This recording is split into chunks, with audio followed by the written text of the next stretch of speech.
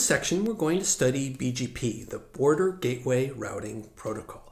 BGP is the de facto interdomain routing protocol that's used in the internet today. For this reason, it's sometimes referred to as the glue that binds together the internet, the network of networks together. Now, when we studied OSPF, we saw that OSPF was a fairly straightforward implementation of Dijkstra's link state routing algorithm. BGP has its origins in the distance vector algorithm, but in addition to studying how BGP is implemented and how it operates, we're also going to spend a good deal of time looking at how BGP allows network operators to implement routing policy, to control how packets that are routed to and from customers' networks is actually controlled, and how a network handles transit traffic. We'll see that BGP is as much about policy as it is about performance. And so I think you're going to find this pretty interesting. Well, let's begin with an overview of BGP basics. And BGP is a really important protocol. It's really right up there with IP. It's arguably one of the two most important internet protocols. Now, as we'll see, BGP has its origins in the distance vector protocol. It's distributed and it's asynchronous. But as we've mentioned, BGP is as much about policy as it is about computing least cost paths from sources to destinations. BGP allows a network to advertise its existence to the rest of the internet, as well as the paths that it has to these destination networks. It allows a BGP router to say, hey, here I am, and here's who I can reach. And in particular, here's the paths that I have to these destinations that I can reach. Well, let's unpack this statement a little bit. What this means is that on the receiving side, BGP provides each autonomous system with the means to obtain destination network reachability information from its neighbors. A router can then determine whether or not to actually use these paths based on policy. For example, a policy might be not to use a path that passes through a given ISP or through a given country. BGP also provides each autonomous system with the means to propagate reachability information to routers within its own network. This communication with routers inside of an autonomous system is done through the iBGP protocol. And finally, there's a very subtle but also very powerful policy issue of what destination reachability information that an autonomous system wants to pass on to its neighbors. If I'm an autonomous system and say I know I can reach destination X, do I really want to tell my neighboring networks that I can reach destination X? If so, they might try to route packets through me to get to X, and maybe I don't want that to happen.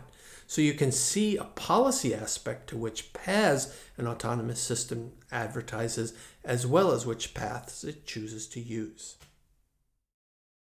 This figure shows the two flavors of BGP. eBGP runs between two routers that are in different autonomous systems. iBGP runs between two routers that are within the same autonomous system, and as we see here, gateway routers run both eBGP and iBGP. So let's take a look at two BGP routers, sometimes called BGP peers or BGP speakers, that are interacting with each other. BGP peers exchange BGP messages over semi-permanent TCP connections using port 179. They advertise paths to different destination network prefixes, for example, to /24/16 networks. For this reason, because BGP advertise paths, BGP is sometimes known as a path vector protocol. In this example here, when network X attaches to AS3, AS3 now knows it can reach X, and so AS3 gateway, 3A here, advertises the path AS3, X to AS2 gateway, 2C. And in this way, AS2 learns about the reachability of X through AS3. And it's important to note that when AS3 advertises a path to X, AS3 is essentially promising to AS2 that it is both able and willing to forward datagrams towards X. Let's wrap up our discussion of BGP basics by listing the BGP messages that are used by the BGP protocol. There's an open and a notification message that are used to open and close a BGP session.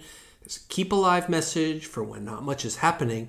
And then there's the all-important BGP update message. This is the message that's used to advertise a path or withdraw a previously advertised path. You can read all about the BGP messages in RFC 4271. Okay, so that's it for the basics of BGP. Next, we're going to dive down deeper into some of the details of BGP. In particular, we're going to look at the notion of paths, path advertisement, and how path advertisements can be used to control routing policy. Well, let's begin our study of path advertisement by looking at the path advertisement itself. When a BGP router advertises a path, it advertises two things.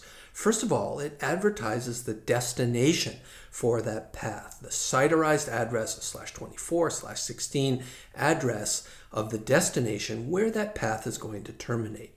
And the second thing that's advertised is a set of attributes associated with that path. The most important attribute of that path is the AS path attribute.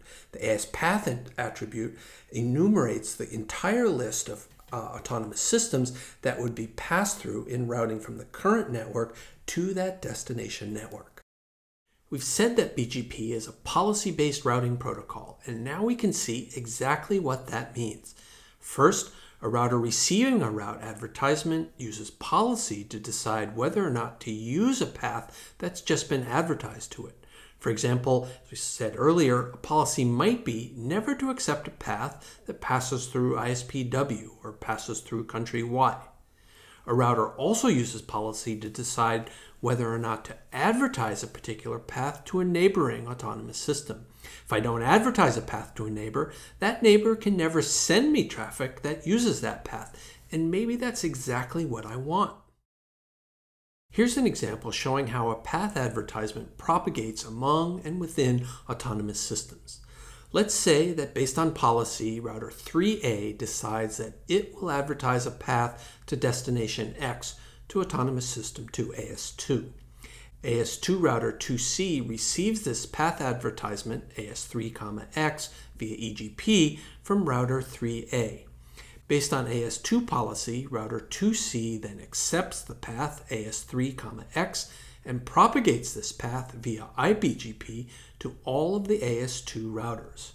And then based on AS2 policy, AS2 router 2A can then advertise via eBGP path AS2, AS3, X to AS1 router 1C. And in this manner, autonomous system AS1 learns about a path to X via AS2 and AS3.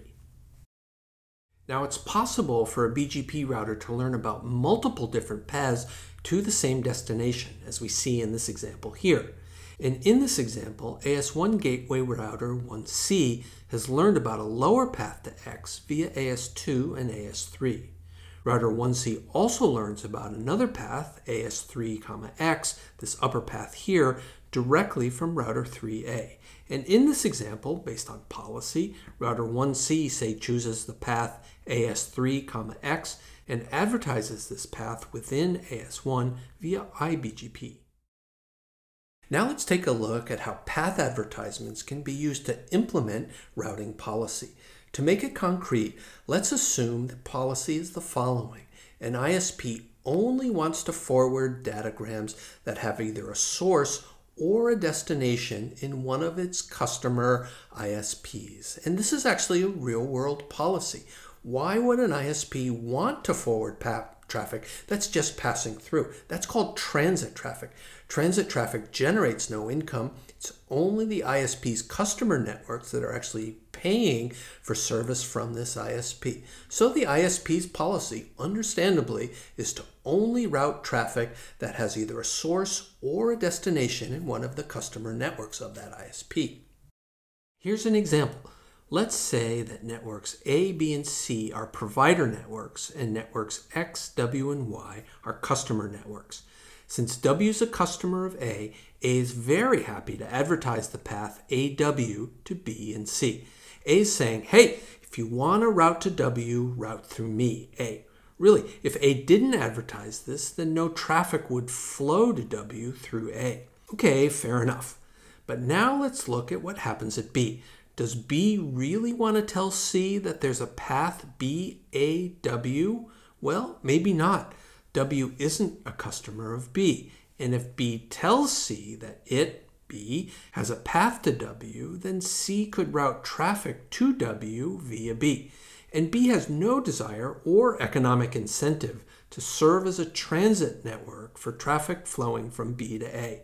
And as a result, B probably wouldn't advertise the route BAW to C, and consequently, C has no idea that a path actually exists to W via B. Here's another policy-based path advertisement quandary. Look at network X. It's a customer to both networks B and network C. That's called being dual home. As a customer, it's attached to both B and C, but it really has no desire to route traffic between B and C, even though it could. So X doesn't tell B that it has a path to C, and doesn't tell C that it has a path to B. And as a result, X would never carry transit traffic between B and C. Well, I hope you can really appreciate now how policy is such an important consideration in BGP and how an ISP can use path advertisement as a mechanism to implement routing policy. It was really an eye-opener for me to see how much issues of policy rather than cost really dominated how interdomain routing is done in the internet. Now, while interdomain routing and path advertisements determine the paths that packets take, we still have to address the issue of how the forwarding tables are going to be populated in order to implement the forwarding policies that are consistent with packets taking a given path. Let's take a look at that next. This example shows how paths to destinations outside of an autonomous system are instantiated in a router's forwarding table using iBGP. So recall that routers 1A, 1B, and 1D learn about how to get to X via an iBGP message from node 1C, who says, hey, the path to X goes through me, 1C. Let's now look at router 1D. Router 1D knows from its OSPF intradomain routing that to forward datagrams to 1C, it should forward them via interface 1. And so 1D also knows that to forward datagrams to destination X now, it should also forward these datagrams via interface 1, because that's the interface used to reach 1C. And over here at 1A, suppose that OSPF intradomain routing says that to get to router 1C, 1A should forward datagrams using local interface 2. And so 1A knows that to forward datagrams towards X, it should therefore also forward these datagrams via interface 2. The end result is that traffic from 1A destined to X will first be forwarded from 1A to 1D, and then forwarded from 1D to 1C, and then forwarded from 1C into Autonomous System AS3. Lastly, there's a form of BGP intradomain routing known as hot potato routing. Hot potato routing says that when routing to an external destination, forward this packet to the local gateway that's closest to me without worrying about the overall cost of getting to the destination.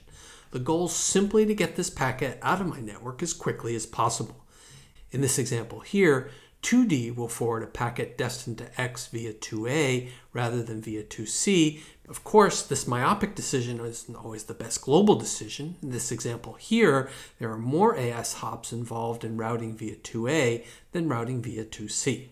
This is called hot potato routing because you're trying to get the packet out of the network with the least cost possible. You may remember the game of hot potato when you were a kid. You're passed a ball and you want to get rid of it as fast as possible so not to be caught holding the ball when the game ends. You just want to get rid of the ball. Hot potato, hot potato, hot potato, hot potato, hot potato, hot potato, hot potato, hot potato, hot potato, hot potato, hot potato, hot potato, hot potato,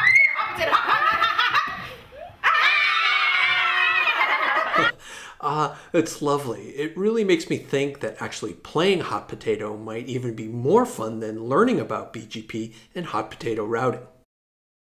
Well, that wraps up our discussion of BGP, and I hope it has been fun to learn about BGP and BGP hot potato routing. And let's wrap up our larger discussion of the practice of interdomain routing by reflecting on some of the differences between intradomain routing, like OSPF, and interdomain routing, like BGP. What we've seen is that in interdomain routing, policy considerations really dominate. An ISP wants to have the policy knobs enabled to be able to control how it routes traffic to and from its customers' networks and how it handles transit traffic. Another critical consideration in internet routing is that of scalability. Concerns about minimizing forwarding table size and the amount of routing update traffic. We learned that the separation of intra-domain and inter-domain routing meant that intra-domain routing information didn't propagate outside of an autonomous system, and so the rest of the internet never even saw routing information from within any particular domain. It's a good thing given the millions of networks that make up the internet. In OSPF, we learned about the use of hierarchical routing to limit the scope of full topological information even within a single autonomous system. And we learned here, and also when we studied internet addressing in Chapter 4, about how BGP routes to siderized destination networks, and how a single siderized network address can actually represent a large number of networks within an address block. And let's wrap up by coming back to performance. We saw that at the application and the transport layer, and even in intra-domain routing, that performance matters. We've said that milliseconds count. It's interesting to note, though, that for interdomain routing and BGP, we've seen that policy considerations clearly dominate over performance. And so that wraps up our discussion of the practice of internet routing, taking a look at both the OSPF and the BGP protocols in particular. I hope you found those interesting. I know it's a little jarring, actually, after studying routing algorithms, looking at link state algorithms, the distance vector algorithm, and seeing those actually implemented in intra-domain routing like RIP and OSPF, to see that at the interdomain level, how policy rather than path cost so dominates the discussion. Well, coming up next, we're going to take a step back and we're going to look at general approaches towards implementing a control plane. In particular, we've seen that both with BGP and with OSPF, they take a per router approach towards implementing the control plane. We're going to take a look at an alternative way to implementing a control plane where the computations themselves of the paths is actually physically removed from the routers themselves, maybe implemented in a data center that's placed far away from the routers themselves. This is an approach that's come to be known as software-defined networking. So that's coming up next, so stay tuned.